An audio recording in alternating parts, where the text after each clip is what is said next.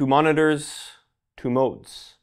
The popularity of dual mode monitors continues to be strong this year, so it only makes sense to put two of them head to head. But unlike comparing dual mode OLED monitors, there are more differences with LED displays. Hey, I'm Nicholas from Ratings.com. Today we're going to compare the LG 27G850A-B and the Dell Alienware AW2725QF. These are two dual mode monitors that each compete against each other. They each have 27-inch 4K IPS screens, but there are some clear differences in their specs and performance. With that said, which of these monitors is better? And more importantly, should you buy either of them?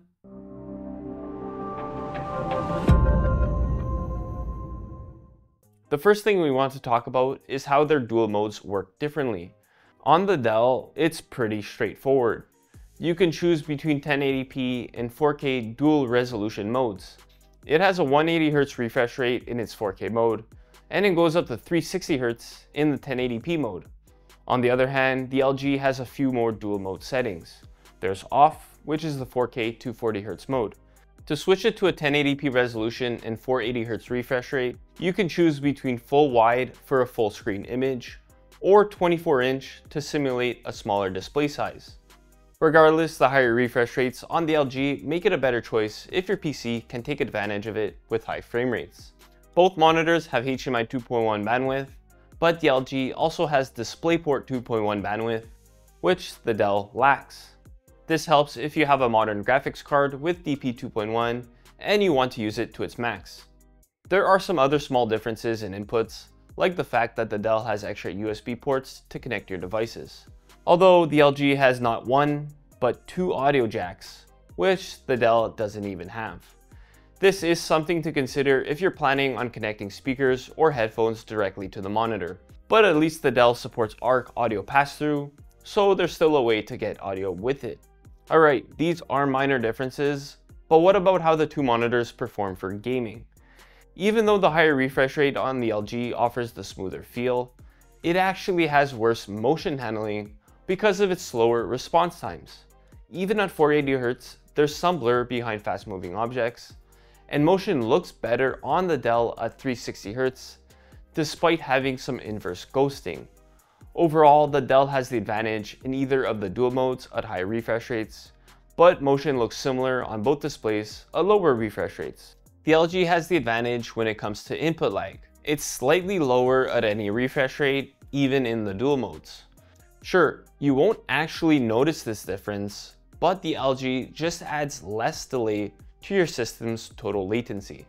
While both monitors have some VRR Flicker with changing frame rates, it isn't too distracting on either.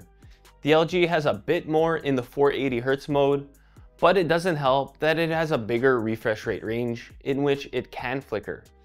Regardless, this is something to keep in mind if your PC can't maintain stable frame rates.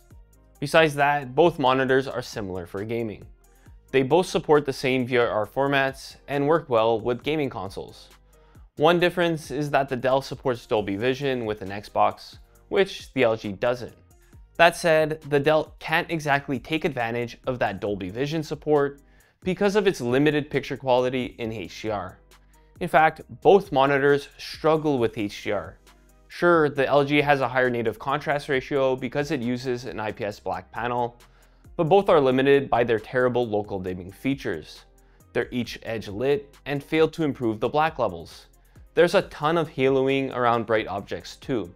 The local dimming on the LG causes distracting changes in brightness, which you'll notice when minimizing and maximizing windows. Plus, small highlights are muted on both monitors when you use local dimming, which goes against what you want this feature to be doing. At least with the LG, you can turn off this local dimming when you don't want to use it. Unfortunately, you can't turn it off on the Dell, so you're stuck with this distracting feature as soon as you enable HDR. This also limits how bright the Dell gets in HDR. Sure, it's bright enough to fight some glare, but the LG gets brighter as long as you don't use local dimming. The LG isn't as accurate in HDR though, so it's aiming for power over accuracy, with the Dell being the opposite. Sticking with HDR, the LG also has the advantage because it displays a wider range of colors. This helps content look closer to what the creator intended. But because neither monitor displays very dark or bright colors well, content is just missing that punch you want in HDR. Overall, they're both far behind OLEDs or mini LEDs for HDR picture quality. On the plus side, they both display a wide range of colors in SDR and come with dedicated sRGB modes.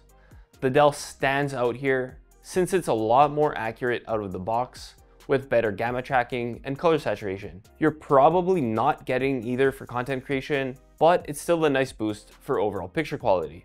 The Dell also slightly pulls ahead when it comes to SDR brightness. It gets a bit brighter and is even slightly dimmer at its minimum brightness. This is something to think about if you're going to use it in a dark room and you're sensitive to bright lights. That said, neither monitor is a good choice for really bright rooms because they both have distracting reflections.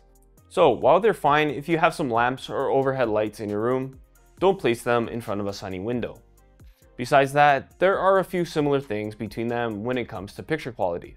For example, they both have good gray uniformity. They also both have wide viewing angles that are fine for sharing the screen with someone sitting next to you, but look a bit washed out from the sides. And of course, text looks sharp on both in their 4K modes.